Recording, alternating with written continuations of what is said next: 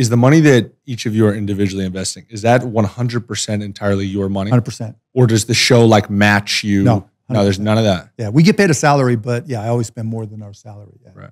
Yeah. I always wanted that because when they have people on, right, like a guest, yeah, it's their money too, right? That's their money. Like when Charles Barkley came on, he's like, "This is really my money." Yeah, because I feel like that would be a dangerous situation. And Charles and I did a deal together. We got one called SubSafe, right? It's just a little plastic thing. Like if you go boating or whatever, you want to put subs, chips, or whatever in it, wine, and it's great, right? And so they're killing it, SubSafe. How much at this point is it like for you? Obviously, you're looking for the next great idea for yourself, but like I got to imagine it's more fulfilling for you to like promote and help entrepreneurs far more than it is. Yeah, I mean, it's not even that. It's more like teaching kids about business. Yeah, letting kids know that the American dream is alive and well. Yeah, that's why I do the show.